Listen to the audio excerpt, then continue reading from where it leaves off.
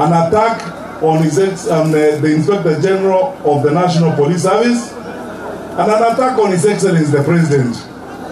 Ukitaka kuwa kiongozi, tunataka kuongoza nchi yetu. How can you attack public servants before foreigners? Tunachukua Inspector General wetu, unamutusi mbele ya wazungu, wamekuja kwa ofisi yetu. Na shida ya Mutyambai, niwaambie ukweli hapa, watu tukubaliane hivi.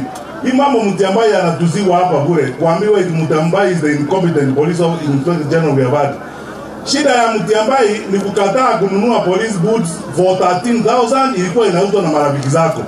Sasa akakubali kununua police boots from local manufacturers for 2,900. Shida ya Mutyambai ni kukataa shida ya Mutyambai ni kukataa kununua bulletproof vests for $900 kwenda directly to manufacturers to buy it for $90 sold by your friends. Sasa hiyo frustration inaleta kutusi Inspector General wetu. Let us be very honest about this thing. Mr. President, you said we raised some concern. The only concern from where we sit is the police. We do not doubt the capacity of the police to handle the situation. We don't doubt that. We doubt the command.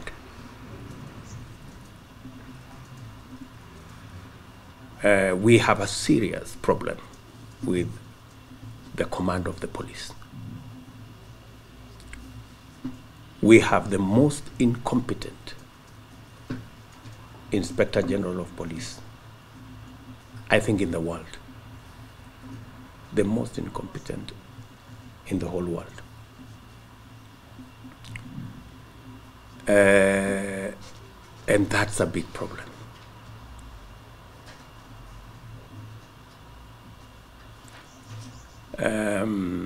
His incompetence may not necessarily play out when things are working, but when things get to a head and you need some decisions to be made,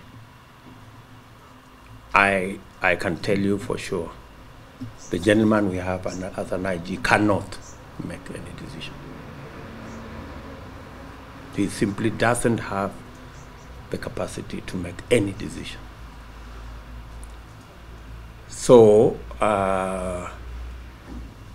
the current command of the police is done by others. The IG is supposed to be an independent office. But if he cannot discharge that responsibility, it means it's being discharged by people who don't run independent offices. And to be honest, the current IG is the President of Kenya, who is the leader of Azimio. So, if you put yourselves in our shoes, if the IG is also a competitor in the election, you know, where do you start? That's where the problem is.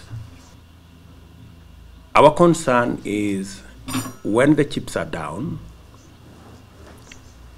and a decision has to be made